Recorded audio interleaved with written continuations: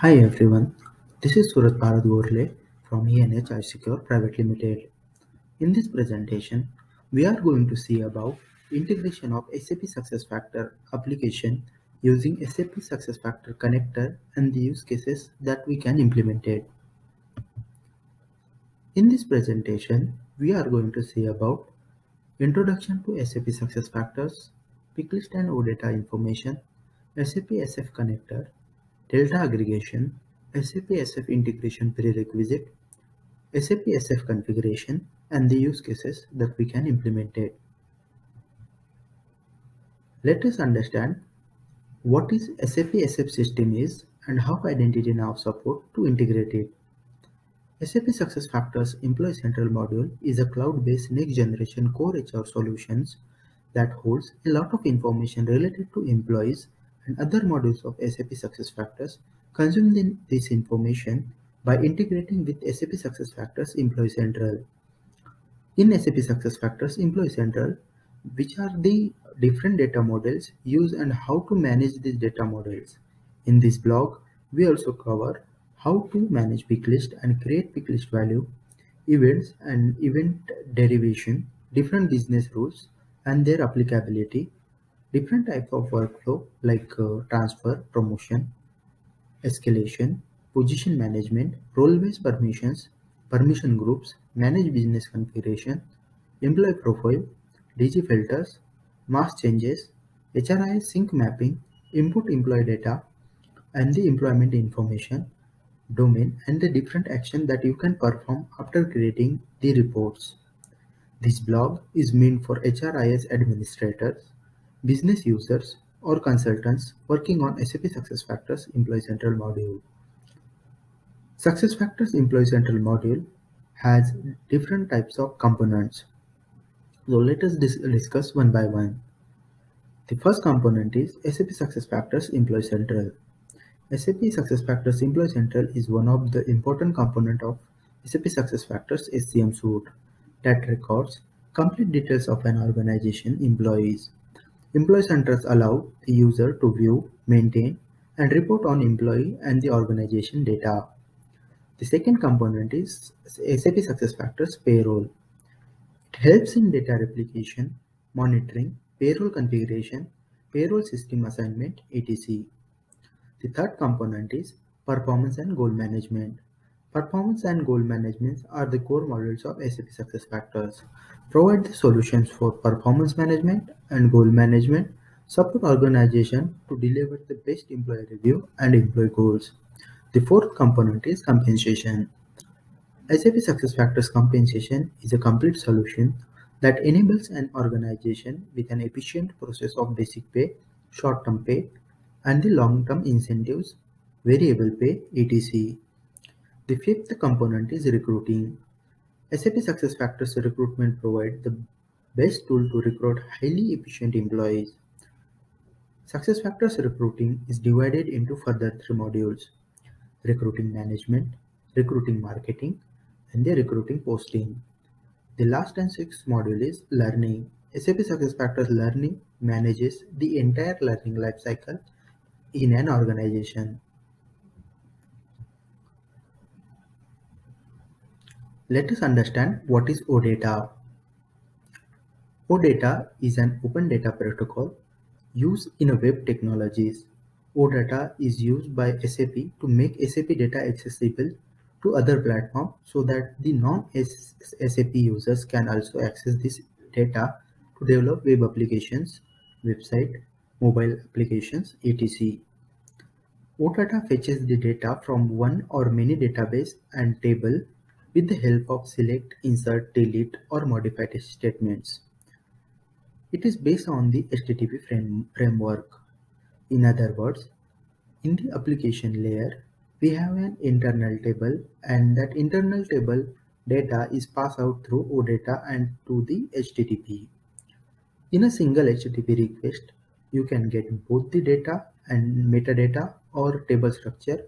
You can also do CRUD queue operation, which is meant by you can create the data on the database, request the data, update the data, delete the data, or you can perform various queries operation on the database over the internet. OData protocol, standardized protocol for creating and the consuming APIs. OData build on the core protocols like HTTP and commonly accepted methodologies like REST. The result is a uniform way to expose fully featured data APIs. OData provide both standard for how to represent our data and a metadata method to describe the structure of a data and the operations available in our API. SuccessFactors OData API services is based on OData version 2.0. The SCM Suite OData API is a SuccessFactors web services API based on OData protocol intended to enable access to data in a SuccessFactors system. The API is a data-oriented. This API provides method for cross-style access. This OData API is used to configure entity. Each SuccessFactors module can be accessed using its own set of entities. Let us understand what is pick list. A pick list is a configurable set of options from which a user can make a selection, typically in a drop-down menus or smart search list. We can define the pick list using our system to limit the values a user can enter a form, preventing them to entering an invalid values. For example, there are many places in the system where user must select a country such as employee's home address in SAP SuccessFactors Employee Central or a location of a job requisition in SAP SuccessFactors Recruiting. The country pick list defines the countries that are available for a user to select in the user interface. Pick list can also have a parent-child relationship in which options in the child pick list are associated with the options in the parent pick list. They are sometimes known as the cascading pick lists. Let us understand what is SAP SF System and how IdentityNow support to integrate it. IdentityNow supports account management of SAP SuccessFactors system data that contains loading of SAP SuccessFactors account to IdentityNow, that is account aggregation, provisioning of user to SAP SF system, delta aggregation. Also, IdentityNow supports below information types from SAP SF employee system: accounts type to manage, filter criteria for employees, aggregate termination date by employee status, and the provisioning configuration. Let us understand what is delta aggregation. SuccessFactors support delta aggregation for accounts. Delta aggregation aggregates new accounts or accounts that have changed since the last aggregation. In delta aggregation, any attribute change that comes under an effective date entities of employees or a user with employment are aggregated. The delta for SuccessFactors get populated based on the last modified on field which get used in SAP SuccessFactors Employee Central Compound Employee API. The delta aggregation can capture delta max for the last 90 days. This means that any data change done prior to 90 days of the last successful account aggregation timestamp are not captured and a full account aggregation is required. If there are any changes in the configuration of the application, run a full account aggregation before running the delta aggregation. Let us see prerequisite for SAP SF integration.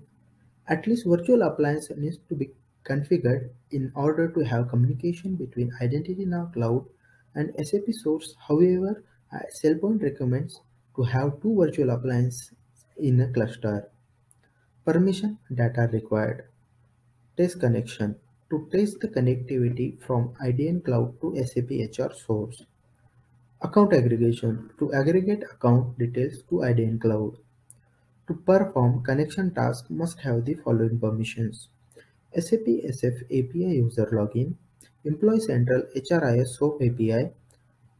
For example, the SuccessFactors source aggregate the employee data from the SuccessFactors managed system based on the pick list configuration, which is configurable set of options or selection list used to populate data input field, which of a number of predefined value in the SAP SuccessFactors that can be obtained. Next, for aggregation, we require the following permission: manage user, manage export employee, metadata framework, admin access to metadata OData API, manage system properties, which required pick list management and pick list mapping setup, employee central API, we required employee central foundation OData API, which is the read-only API. Also, we required employee central HRIS OData API. This is also an read-only. Manage role-based access permissions.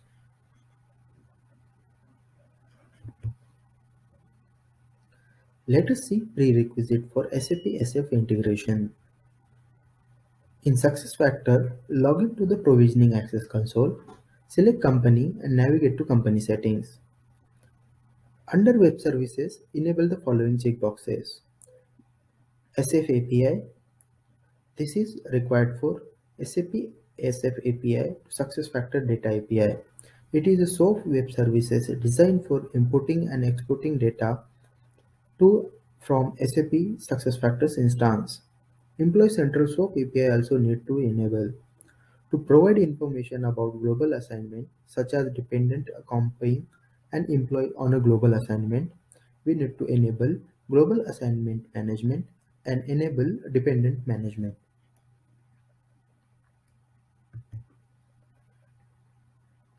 Let us see prerequisite for SAP SF integration. For configuring the base URL for IdentityNow tenant, we need to configure data center wise. The base URL will vary from data center to data center. In this blog, I have provided the link for SAP API URLs for different data centers.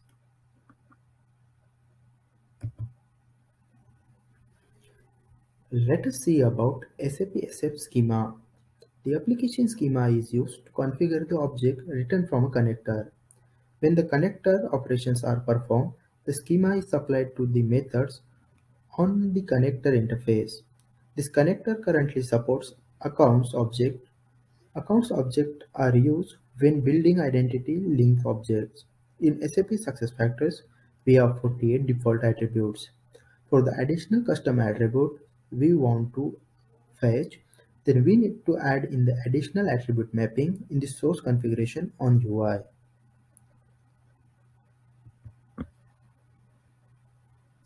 Once all the prerequisites are met, we can proceed with the SAP SF integration. Create a new source in IdentityNow. Select a source type as a SAP SuccessFactors and connector type as a direct connector. After filling the metadata for source such as name, description, and a source owner, you will be prompted with a base configuration page that contains metadata that is filled. Select an virtual appliance cluster. Select governance group for source management as none. We can associate a source with a governance group that can grant select user as a sub-admin user level. Sub-admins can perform some actions only can source associated with the governance group they are the member of. The source and the user receiving the sub-admin level user must both be associated with the governance group. Click on Save and move to the Connection Settings tab. Once base configuration is done, then we can proceed with the connection setting, where we need to fill base URL, authentication type, grant type. We need to fill company ID, client ID, user ID, and followed by the private key of SAP SF source. Post filling the connection details, click on Save and move to the aggregation setting.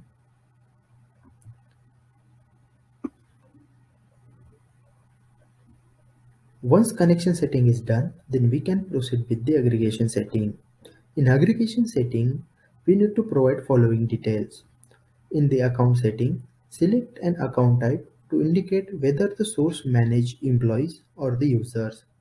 In filter criteria, for employees, enable aggregate primary employment to include primary employment attribute in employee aggregation. This applies to active and future dated employee. If we disable aggregate primary employment, the source aggregate the most recent employment attributes. Aggregate's primary employment is disabled by default. Note: select aggregate primary employment to include the primary employment attribute in employee or user aggregation. This is applicable for active and the future dated employee. If we disable aggregate primary employment, the source aggregate the most recent employment attributes. Enable aggregate future employee. If we want to aggregate future hires, when this is disabled, we can see a X mark.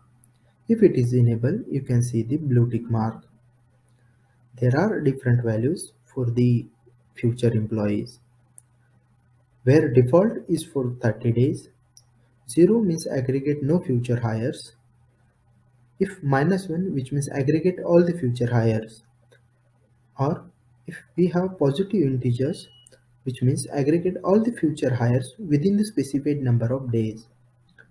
Click aggregate inactive employees if you want to aggregate inactive employees record. When this is disabled, we can see the black X mark. If this is enabled, we are able to see the blue check mark. By default, the value is 30 days. If we keep as in 0, which means aggregate only active employees.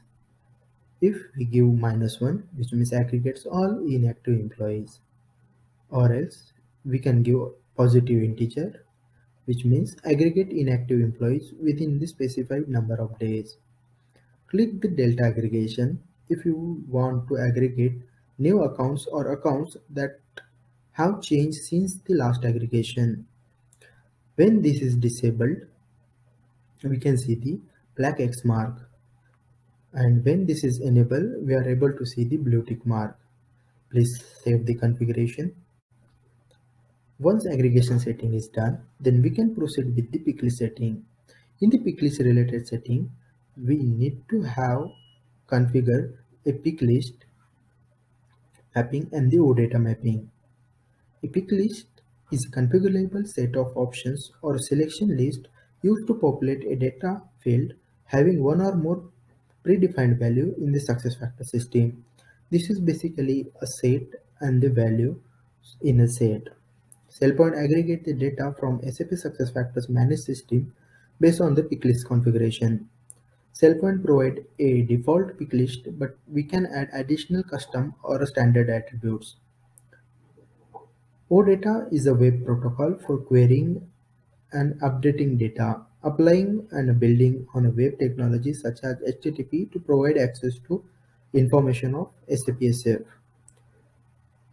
We can aggregate date by employee status. Below are the status for enabled and the disabled employee. We can give enabled, disabled, active, forlog, dormant, discarded, unpaid leave, retired, paid leave, termination, or the suspended. By default, the SuccessFactors source will be aggregate the termination date by following employee status: F, which stating forlog, R, which stating retired, and T, which stating the terminated. Once you're done, click on the save. Once pick list setting is done, then we can proceed with the additional setting. In additional setting, configure optional setting to modify the aggregation page size, API server URL, and API timeout. Enter page size to specify number of record fetch in a single call. We must use a number between 200 and 800. The default value is 200. Enter API server URL if SuccessFactors API URL is different than the base URL. SuccessFactors API timeout duration, its default value is 5 minutes. Save the configuration. Once additional setting is done, then we can proceed with the advanced setting. We can use the advanced setting to update existing SuccessFactors pick list mapping and add additional attribute. SuccessFactors pick list mapping is for update operation only. Enter the pick list mapping as per our tenant configuration. In additional setting, you can customize the aggregation of attributes or add any custom attributes by defining the attribute name and the navigation path that the connector uses to aggregate from SAP SuccessFactors. The SuccessFactors source support provisioning of the following attribute: business phone, business extension, business phone country code, username, primary email address, etc. The SuccessFactors source consider the primary email address and the business phone as a primary mode of communication. For the additional custom attribute, if we want to fetch, then we need to add the additional attribute mapping. The navigation path will provided by SAP SF team in the source configuration you need to keep. Make sure we need to add in the additional attribute account schema as well. Once you're done with the configuration, click on the review and test. Review all the configuration you have done and test the connection. In the SAP SF integration attribute sync, this is basically for the mover scenario. If the value of the attributes is changed in the SAP success factor, so the same value will be replicated in the target system. Here on UI, you are able to see uh, in the first column, we are able to see the identity attribute, which is from the SAP SF, and the second column, we are able to see the account attributes, which is from the target system. If we click on the sync with the identity, the following attributes, if the value is changed in the SAP success factors, same will be replicated in the target system. Coming to use cases that we can implement in the SAP SF application, we can manage the complete end-to-end life cycle of an employee, right from joining the organization to leaving the organization. Here we are going to cover joiner, mover, leaver, and the rehire use case. Let us understand each use case one by one. In the joiner use case, a new record will be added in the SAP SuccessFactors system by HR team. Once new record is added, using the account aggregation, all account details will be fetched into the identity now. Once all the details will be fetched in the identity now, the identity will be created in the identity now. Once identity is created, the birthright access will be given. The birthright, which means the basic access. For example, Office 365, VPN access, etc. Once birthright provisioning is done, then the account will be created into the target applications. This is for the preparing his assets such as laptop, headphones, etc. Once account is created, OU is assigned to that user into the target application. In the mover scenario, the existing record will be updated by HR in the SAP SuccessFactors. Once those fields are getting updated, after the aggregation in the identity now, those respective fields will be updated. Once fields are updated, depending on promotion, demotion, or a location change, the attributes value will be changed into the target application and the OU movement will be happened in the target application. In the lever scenario, HR will update the termination date attribute into the SAP SuccessFactors system. Once the value is changed, the lifecycle state attribute in the identity now will be changed. If the value is for lifecycle state is inactive, then all the access will be deprovisioned and all the accounts will be get disabled. In the rejoiner scenario depends on every organization's requirement.